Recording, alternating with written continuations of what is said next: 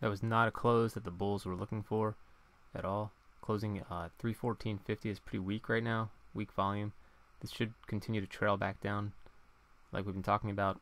310.50 will be the first test, all the way down to 305 and 303, where I would expect to see really strong support at 303 to 305 if we do flush down there. You may get a little fake upward move here up to like 316 to 318. It should fail though.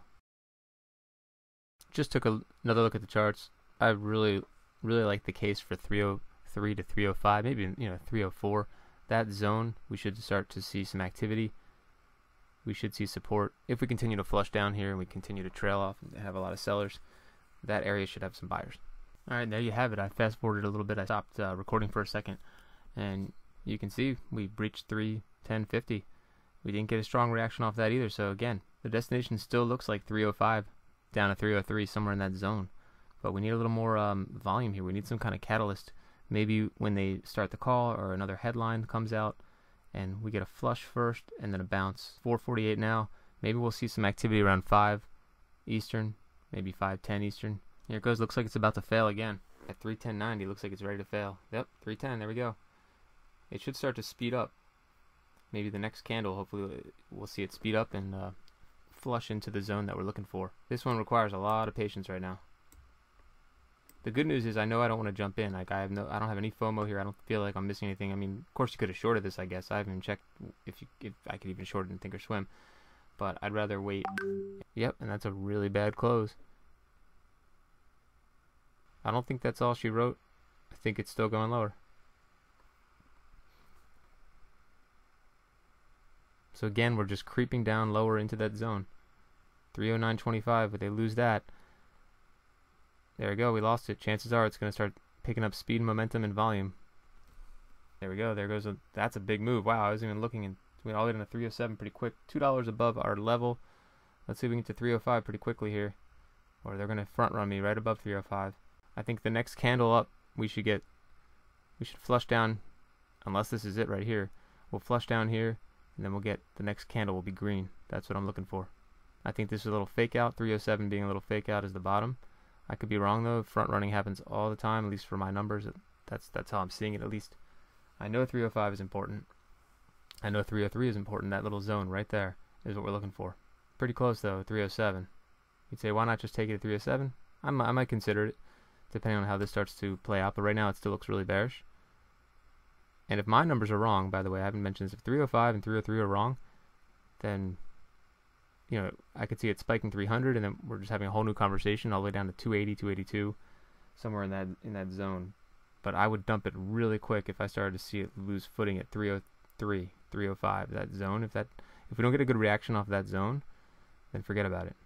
Just like we talked about here, we didn't have a good reaction at 320. If this was the bottom, you would have seen more of a reaction. Let's check the headlines just to see if there's anything going on.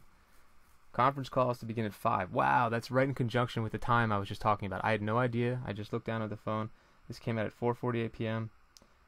And I was saying I think at 5 o'clock it'll turn. So that's a good excuse for it to turn, guys, at that time.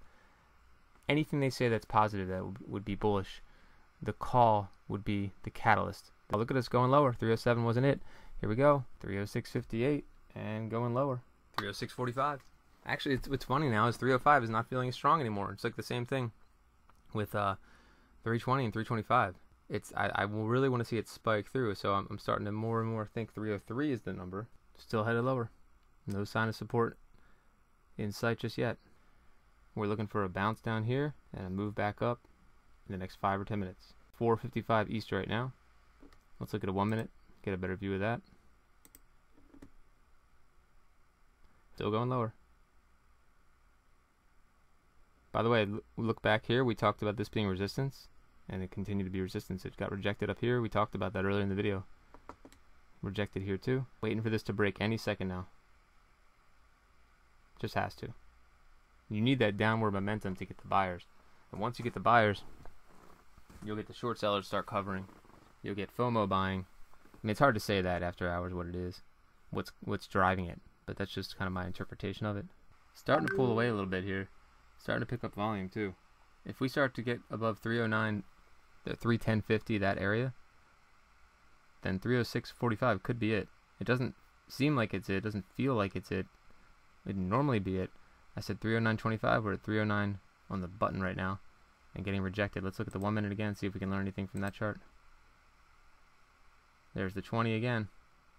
That's at 311 though. Still a lot of heavy resistance here. That was definitely a little fake out there. 307, 306.95. It's going to go lower again here. Right into 5 o'clock, right into the call, and right into my time zone. See if we get that last minute flush here. Closing below 309.25 is definitely bearish on this candle. Alright, let's see if we get it on this candle here. See if we get that quick flush down. This looks like the moment of truth right here. Again, this is such a slow grind here. But it looks like we're about to make a new low. So close. 306.80 is the low so far. We're at 307. Here it goes. We're looking for it to speed up and flush down to 303, 305, 306.10. There it goes. One more flush. Unless the stock has a lower price in mind than my zone. Again, 305 is not as attractive right now, but we'll still take it. I mean, 306 at this point, really, it's not much of a difference for a stock that's priced this high. I don't like where this is going, but right now we're running on time, as we've talked about throughout this video. We're looking for a turn around between 5 and 5:10 Eastern. We're looking for the low between 303 and 305. Pretty close, but we need more volume. Let's read this silly headline real quick while we're waiting. This is at 5:03 p.m. What's going on with Zoom video shares Monday afternoon? Shares of Zoom video communications traded lower Monday afternoon following better than expected second quarter results, but third quarter earnings guidance that might have disappointed investors, because nobody understands why it's going down. The company reported quarterly adjusted earnings of $1.36 per share. The figure beat the analyst consensus estimate of $1.16 a share. That is really strong. Sales totaled $1.02 billion, better than the $991 million estimate expected by analysts. Sales were up about 54% on a year-over-year basis. If you saw those headlines, let's put it this way, if you saw those headlines before the market closed, you would probably load up on Zoom, thinking it's going to 400 without even a question. So it's going to be interesting to see how they spin this. All right, 5 minutes to go until I'm expecting the turn. But again, this really slow movement is not good for the case that I'm laying out here, and this just might trail off into nothing if there's no catalyst from the call, if there's no headline that saves this, some kind of spark, some sort of catalyst in general. Then we'll probably just trail off and we'll just hang out in this zone right here, and nothing will happen until tomorrow. But if we do see a volume pickup and we see something, some sort of information that the market likes, then we could see a lot more activity happening here for the next, say, hour or so.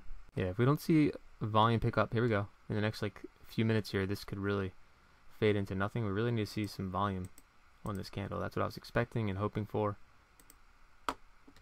Look at that. That's interesting. We're trying to breach the 20 period on the 1 minute chart. So it's really trying to make a move here. 307.92. We're just below that. So 308 is going to be important here. 309, somewhere in that zone, is going to be important for any type of turn here. We have a couple minutes left. The bulls are going to want to see a close here of 308.25 at least, maybe 308.50. I still can't believe this hasn't flushed lower, and the volume is just not there. 2 minutes to go. 2 minutes to go. That's interesting. We've got a green candle. We just don't have the volume. It's a very weak right now. Very weak move here. We're above the 20 on the 1 minute chart. This could be a spark. We like this candle, but we don't love it. We need more volume. Just not enough volume. So that was an interesting close right there. We talked about wanting to close about 308.25. It closed at 308.24. So now this next candle needs a stair step above 309 to have a chance, and then say up above 310.50, which was what we talked about, earlier in the video. And again, I'm kind of a broken record, but what you can expect if we do get a move up, they're going to come out with a headline that says something about how they liked what they said at the conference, or maybe there's some new numbers, or they looked at the numbers a new way, something that they're going to explain why a stock goes down, $50 a share and then starts to recover. maybe this is in a little holding pattern because of the conference call, and we're just not seeing that volume, and maybe we'll start to creep up and see that volume, and we'll get that spike. But if they take the news the wrong way, or they perceive the call as negative in any type of way, then this will all be a fake recovery here. Alright, so notice we're fighting the 310.50 area here. I stopped recording for a little bit just to watch this play out, and it's really important to finish above 310.40 here. We're at 310.20. We got rejected at 310.80. Again, it's still really slow, not a lot of volume. I'm waiting for some sort of catalyst here, because the chart is doing what we thought it would do. It's just going really, really slow about it. It doesn't always give me the confidence here. 310.30. It's interesting. 310.40. Here we go. But we'd like to see more volume. Now you can see we're getting rejected here at the 1 minute chart on the 50 period. We haven't closed above that yet. 310.51. That's funny that's the number. That's the number we already identified, and that happens to be resistance here on the chart right now. 310.51. 310.34. It's a fight. Pennies mean so much, guys. Pennies mean so much. Pretty interesting how it failed. Not the move you want to see here. Again, not enough volume. We closed at 309.50. Not bad, but definitely not giving us an indication that this is going to head much higher or higher at all. This is interesting. The low on this candle here, 308.13. We ran a test down at 308.15. Had a nice little bounce there. So you need some more momentum going off this candle here too. We need to continue with another green candle right here. It will be nice for the bulls. Let's see what that 1 minute chart's doing. Came right back down to the 20. Got rejected by the 50.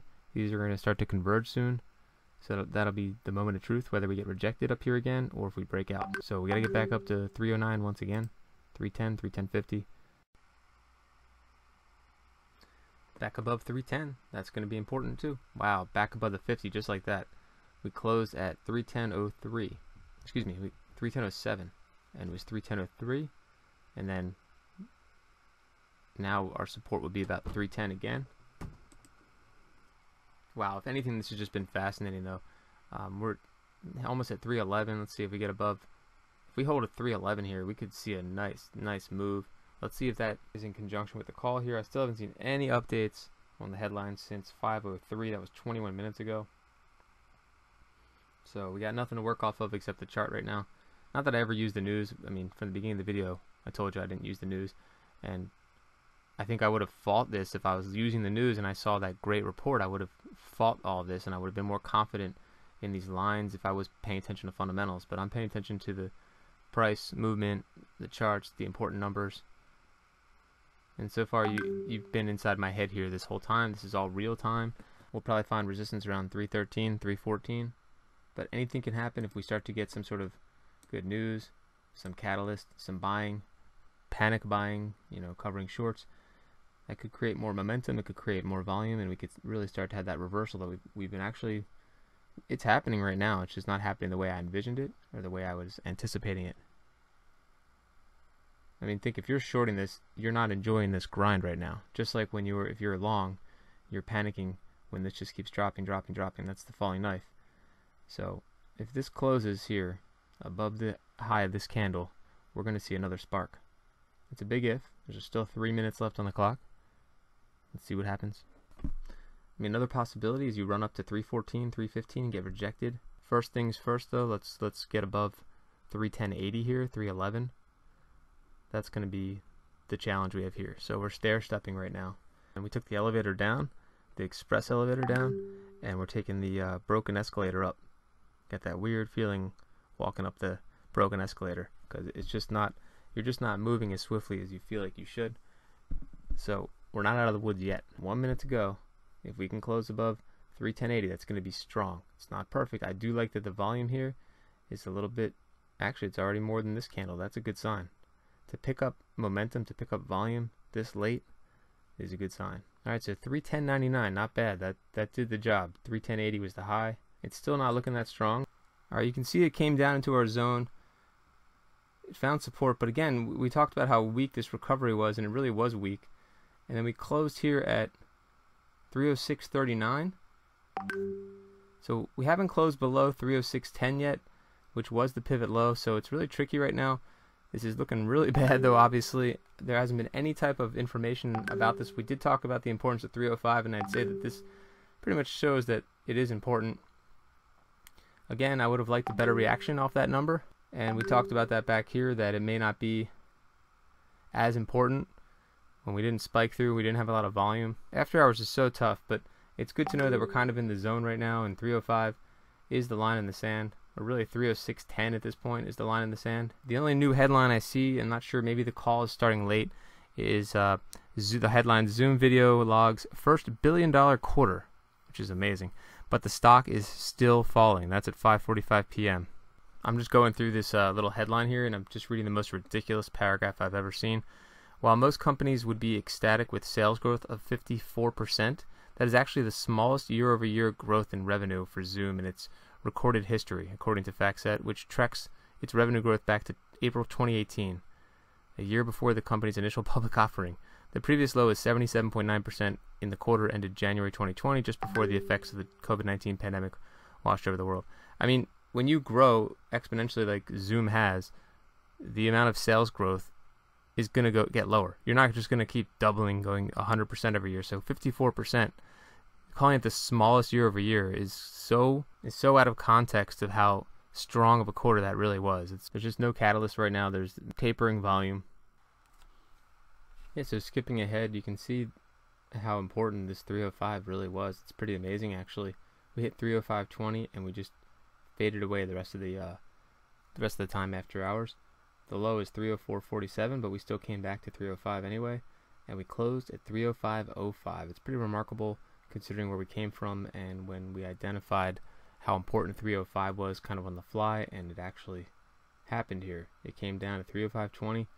This is a nice little fake out right here, big time fake out. We talked about how we didn't have the volume. This didn't look like a strong close either, so it was a big fake out for me, and then you got this huge move down right here, and that was the end of it. Really tough to come out of a harsh bear flag like this. Now tomorrow, the way it's going to open up is going to be really interesting. I think 305 is going to be that area to watch again, of course. If they open up below 305, that's going to be trouble for the bulls, and we'll probably start to head towards 280 area, below 300. But if 305 holds and we see a nice bounce, maybe overnight, early in the morning, that could set things up for a pretty decent recovery in the morning and maybe some good trading opportunities on Zoom. I hope this video was helpful. If you have any questions or comments, please leave them below. I really appreciate you watching. And remember, don't let the trade control you.